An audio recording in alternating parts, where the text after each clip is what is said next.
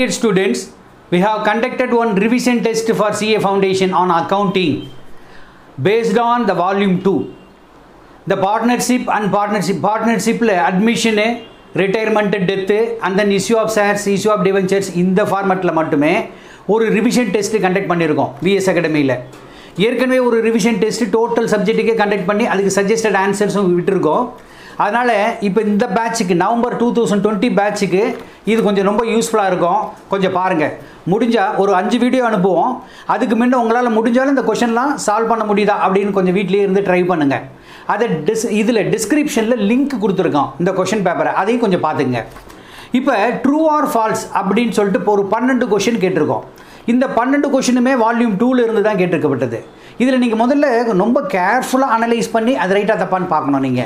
First question பாருங்க, partners can share profits or losses in the capital ratio when there is no agreement அப்படினு சொல்லிருக்கு.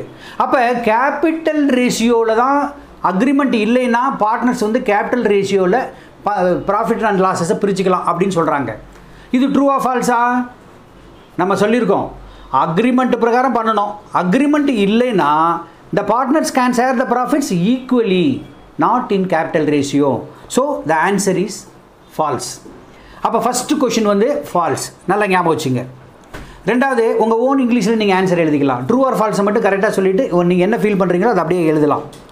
ரெண்டாவது receipts and payments account highlights the total income and expenditure account. Receipts and payments என்ன? நல்லா பாருங்க, உங்களுக்கு தெரியும். It is a summary of cash book. ஒரு side cash receipt, இன்னொரு payment. அது cash இருக்கும், bank இருக்கும். But revenue, இது income and expenditure என்ன? அது revenue nature. Only expenditure, not cash item இல்ல. அதுல cash item மட்டும் வராது. Cash item இல்ல. அதுல என்னன்னா expenditure or income occurred during the particular year, current period க்கு. அதுல என்ன பண்ணுவோம்? அதனுடைய purpose என்ன? Surplus or deficit தயார் பண்ணுவோம். கண்டுபிடிப்போம். பட் இங்க என்ன பண்ணுவோம்? Opening balance, closing balance இருக்கும். அப்ப இது வந்து entirely wrong. அப்ப என்ன ஆன்சர் என்ன வரும் பாருங்க? False. Number 3. Debenture interest is payable after payment of preference dividend but before the payment of the equal dividend. இப்போ preference share கொடுக்கிறது preference dividend, equity shares கொடுக்கிறது equity dividend. Debenture அப்படிங்கிறது என்னன்னா கடன். நம்ம it is a debt. அப்ப debt obtained from the public. அதான் debenture. இப்போ என்ன சொல்றாங்க அப்படினா ரூல் என்னன்னா நீ இவங்கலாம் ஏறதால ஓனர் மாதிரி equity share holders original owners. அதுக்கு அப்புறம் பாத்தீங்கன்னா preference sharesம் ஏறதால ஓனர் மாதிரி தான். ஃபர்ஸ்ட் ப்ரிஃபரன்ஸ் யார் கொடுக்கணும்? அவுட்சைடர்ஸ் தான் கொடுக்கணும். அப்ப debenture interest must be paid. எங்க பண்ணோம்? நீங்க ப்ரிஃபரன்ஸ் டிவிடெண்ட் கொடுக்குறீங்களோ இல்ல ஈக்விட்டி டிவிடெண்ட் கொடுக்குறீங்களோ முதல்ல நீங்க யாரை கொடுக்கணும்? டிபெஞ்சர் இன்ட்ரெஸ்ட் தான் நீங்க கொடுக்கணும். அப்ப இது வந்து ஃபால்ஸ். அதை நீங்க எப்படி எழுதுறீங்க அப்படின்னா நல்லா பாருங்க, the debenture interest is payable before the payment of any dividend and shares. அதனால இங்க பாத்துக்கணும். எந்த டிவிடெண்டா இருந்தாலும் சரி மத்த டிவிடெண்ட் கொடுக்கிறதுக்கு முன்ன நீங்க கடனை கட்டணும். அதுக்கு உண்டான இன்ட்ரெஸ்ட் கட்டணும். அப்படி தான் சொல்லணும். அப்ப இது வந்து false.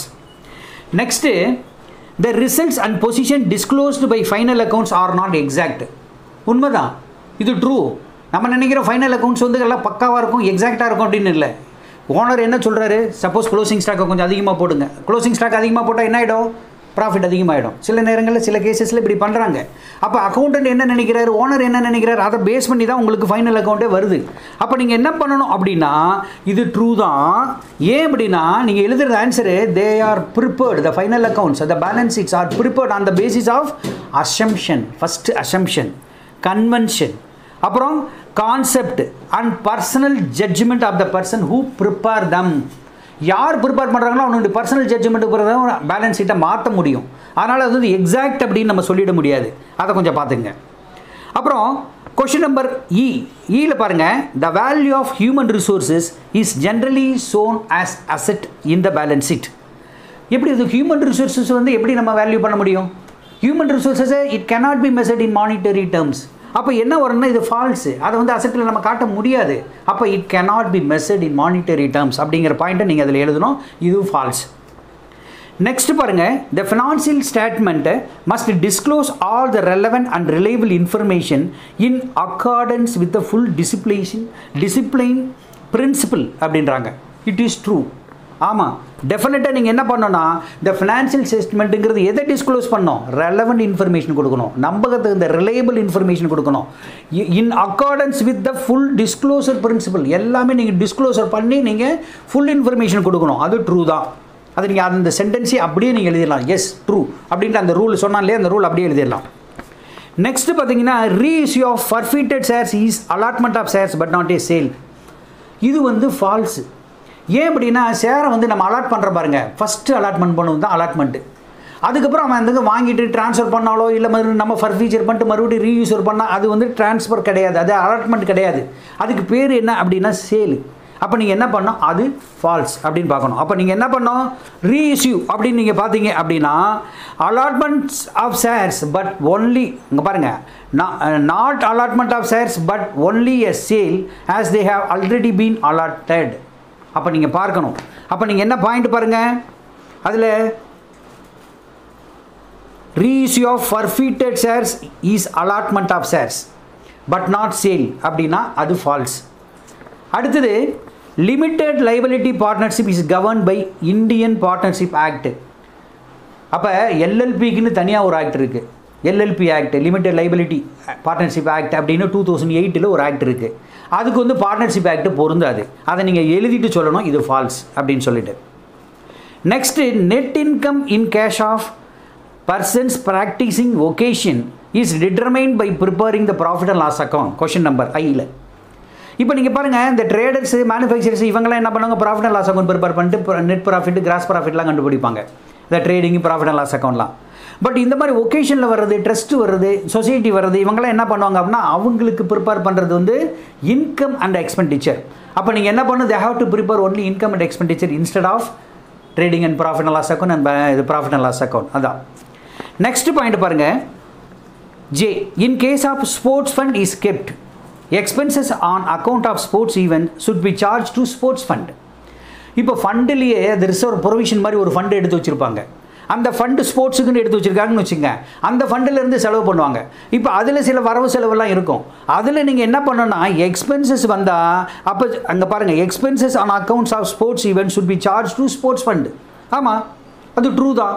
அப்போ ப்ராஃபிட் வந்துச்சுன்னா அதை ஆட் பண்ணிக்கலாம், எக்ஸ்பென்சஸ் வந்தால் செலவு பண்ணிக்கணும், அதை நீங்கள் பார்க்கணும், லிஸ்ட் பண்ணிக்கணும். இப்போ இது வந்து ட்ரூ.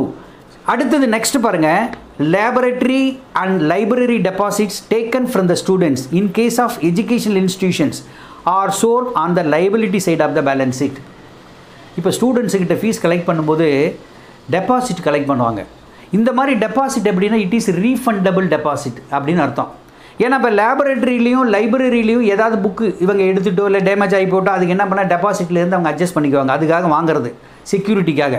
அப்போ தட் அமௌண்ட் வில் பி ரீஇம்பர்ஸ்ட். ஏன்னா அந்த ஸ்டூடெண்ட்ஸ் வெளியே போகும்போது அதை திருப்பி கொடுத்துருவாங்க. அப்போ அதை வந்து நம்ம என்ன பண்ணோம் அப்படின்னு சொன்னால் அது ட்ரூ தான். ஸோ எப்படி சொல்லணும்னா library and library deposits taken from the students are zone on the liability side. அப்போ என்னன்னா it has to be zone as a லைபிலிட்டியாக தான் காட்டணும். ஏன்னா we have to reimburse that amount, திருப்பி கட்டணும் இல்லையா, அதனால் அது வந்து ட்ரூ. அடுத்தது when shares are forfeited, the share capital account is debited with called up capital of shares forfeited and share forfeiture account is credited with calls in arrears of shares forfeited. இங்கே நல்லா பாருங்கள், நம்ம ஏற்கனவே நம்ம ஃபர்ஃபீச்சர் issue of shares எல்லாம் பார்த்துருக்கோம், நம்ம வீடியோவும் இருக்குது. அதில் நல்லா பார்த்தீங்க எவ்வளோ ஷேர் வந்து ஃபர்ஃபீட் பண்ணுறோமோ அந்த ஷேர் கேபிட்டல் அக்கௌண்ட்டை நம்ம டெபிட் பண்ணுவோம். சரி, அப்புறம் நீங்கள் என்ன பண்ணுங்க, மீதியே இருக்கிறது ஃபர்ஃபீட் பண்ணுங்க, அதாவது அதை வந்து டெபிட் பண்ணுவீங்க. டெபிட் பண்ணிவிட்டு எவ்வளோ அமௌண்ட்டு அவன் கட்டியிருக்கிறானோ அந்த ஷேர்ஸில் வந்து நம்ம எவ்வளோ காலப் பண்ணியிருக்கோம், அதில் சப்போஸ் காலப் வந்து 8 ரூபீஸ்னு வச்சுங்க, அவன் 4 ரூபீஸ் கட்டிட்டான்னு வச்சுங்க, அந்த 4 ரூபீஸை தான் ஷேர் ஃபர்ஃபீச்சர் அக்கௌண்ட்டில் காட்டுவோம். அப்போ இது என்னது, ஃபால்ஸு. அது வந்து கால்ஸ் இன் அரியர்ஸ்ன்னு கிடையாது அது. அப்போ இது ஃபால்ஸ் அப்படிங்கிறது. இதோட அடுத்தது 2 கொஷின் இருக்குது, அந்த 2 கொஷினையும் நம்ம இப்போ எக்ஸ்பிளைன் பண்ணுறேன். அவங்க நம்பர் 1ல் 2 செகண்ட் கொஷின் என்னன்னா, discuss the limitations must be kept in mind while evaluating the financial statement. Financial ஸ்டேட்மெண்ட்டை எவாலுவேட் பண்ணும்போது என்னென்ன லிமிடேஷன் இருக்குது அப்படின்னு பார்க்கணும். நமக்கு நல்லா தெரியும் என்ன, நீங்கள் பாருங்கள், அதாவது சில டிரான்சாக்ஷன் எந்தெந்த டிரான்சாக்ஷன் மானிட்டரி டேர்ம்ஸில் மெஷர் பண்ண முடியாதோ அதெல்லாம் போடக்கூடாது, அதை கேல்குலேட் பண்ணுறோம். சில பேர் நம்ம என்ன பண்ணோம், அதையும் போட்டுருவோம். அப்போ don't find place in accounts as they cannot be measured in terms of money. அது ஃபர்ஸ்ட் பாயிண்ட் போடலாம். ரெண்டாவது என்ன பண்ணனா அந்த பொசிஷன் ப்ரிப்பேர் பண்ற பாருங்க மேக்ஸிமம். இப்போ பேலன்ஸ் ஷீட் ப்ரிப்பேர் பண்ணா அந்த 31st மார்ச் இந்த பர்டிகுலர் இயர்ல நம்ம ப்ரிப்பேர் பண்ணுவோம். ஆனா அந்த டேட்ல சில அட்ஜஸ்ட்மெண்ட்டுக்காக ஸ்டாக் அதிகமாக கட்டுறது இல்ல கரண்ட் அசெட் அதிகமாக காமிச்சிட்டு அடுத்த நாள் அது வித்ட்ரா கூட பண்ணிக்கலாம். இப்போ சண்டே டெப்டர் அதிகமாக இருக்கும், அதுக்கப்புறம் அடுத்தது பார்த்தீங்கன்னா அசெட் எல்லாம் அதிகமாக காமிச்சிட்டு அதிகமாக மாத்திக்கலாம். அப்போ என்னென்ன ஃபியூச்சர் டேட்டை பற்றி அது கன்சிடர் பண்றது இல்லை. அப்போ நீங்க எப்படி எழுதணும் அப்படின்னா the balance sheet shows the position of business on the date of the preparation, not on the future date, while users are interested in future date.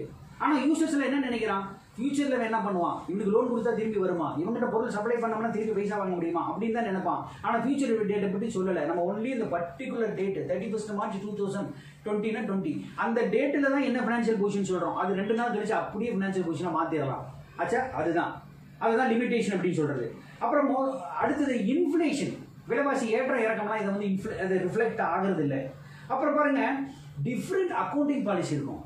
Accounting பாலிசினா அதுக்கு தகுந்த மாதிரி அவங்க என்ன பண்ண யூஸ் பண்ணிக்குவாங்க. இப்போ டெப்ரிசியேஷன்ல பார்த்தா டெப்ரிசியேஷன்ல ரிட்டர்ன் டவுன் வேல்யூ மெத்தட் இருக்கு, ஸ்ட்ரெயிட் லைன் வேல்யூ மெத்தட் இருக்கு. இப்போ என்ன பண்ணுவான், ஸ்ட்ரெயிட் லைன் வேல்யூல அதே டெப்ரிசியேஷன் போடணும், ரிட்டர்ன் டவுன்ல கொஞ்சம் குறையும், அது டிமினிஷிங்ல போடுவோம். அப்போ டிமினிஷிங்ல போடும்போது என்ன ஆகிடும், டெப்ரிசியேஷனை குறைச்சி காமிக்கும். டெப்ரிசியேஷனை குறைச்சி காமிச்சா என்ன ப்ராஃபிட் ஜாஸ்தியாக வரும். அப்போ அந்த மாதிரி அவங்களுக்கு எது வசதியோ அதுக்கு தகுந்த மாதிரி அக்கௌண்டிங் பாலிசி யூஸ் பண்ணிக்கிறது, அதான் நீங்க பார்க்கணும். அப்புறம் அக்கௌண்டிங் எஸ்டிமேஷன் அப்படிங்கிறது என்ன, த personal depends upon the personal judgement of the accountant. அப்போ இதெல்லாம் வந்து லிமிடேஷன்ஸ். இந்த 5 பாயிண்ட்டும் அப்படியே கொஞ்சம் ஞாபகம் வச்சுங்க. அடுத்தது state the advantages of setting accounting standards. What are the accounting standards advantages அப்படி நீங்க பாத்தீங்கன்னா முதல்ல அங்க பாருங்க அக்கவுண்டிங் ஸ்டாண்டர்ட் எது கொடுக்குறாங்க, எல்லாரும் ஒரே மாதிரி பண்ணணும், யூனிஃபார்மிட்டி ஃபர்ஸ்ட். ரெண்டாவது என்ன, யூனிஃபார்மிட்டி இருந்தால் ஆட்டோமேட்டிக்காக என்ன பண்ணலாம், கம்பேர் பண்ணலாம். இதுவா சப்போஸ் டீவியேஷன் இருந்தால் அதை கம்பேர் பண்ணலாம், அப்போ கம்பேரபிலிட்டி. அடுத்தது qualitative improvement of the financial statements. இப்போ நீங்கள் ப்ரிப்பேர் பண்ணும்போதே அதனுடைய குவாலிட்டி, அந்த தன்மை, qualitative improvement in preparing the financial statement. இது 3 பார்த்தீங்கன்னா உங்களுக்கு அட்வான்டேஜஸாக இருக்குது. இது இல்லாமல் அதர் அட்வான்டேஜஸ் என்ன இருக்குது அப்படின்னு சொல்லி பார்த்தீங்கன்னா வேரியேஷன் இருக்காது. மற்றதுக்கும் மற்ற கம்பெனிக்கு நம்ம கம்பெனிக்கு வேரியேஷன் இருக்காது. ஏன்னா அவனும் ஒரே அக்கௌண்டிங் ஸ்டாண்டர்ட், நம்மளும் அக்கௌண்டிங் ஒரே ஸ்டாண்டர்ட் தான் பண்ணணுங்கிற பட்சத்தில் வேரியேஷன் இருக்காது. அடுத்தது சில டிஸ்க்ளோசர்ஸ், ரூலுக்கு மேலே என்ன பண்ணோம், சில டிஸ்க்ளோசர் தேவைப்படுறதுக்கு மேலே நம்ம நல்ல டிஸ்க்ளோசர் சொல்கிறதுனால அப்போ என்ன ஆயிடுது, இட் ஃபெசிலிட்டேட்ஸ் கம்பேரிஷன் அப்படிங்கிறது. அப்போ இந்த 4 பாயிண்ட் எழுதுனா இதில் 4 மார்க்ஸ், இதில் 4 மார்க்ஸ். அப்போ இந்த கொஸ்டினை மட்டுமே நீங்கள் பார்த்தீங்கன்னா 20 மார்க்ஸ் உங்களுக்கு வருது. அப்போ நீங்கள் கொஞ்சம் கேர்ஃபுல்லாக பார்த்துங்க.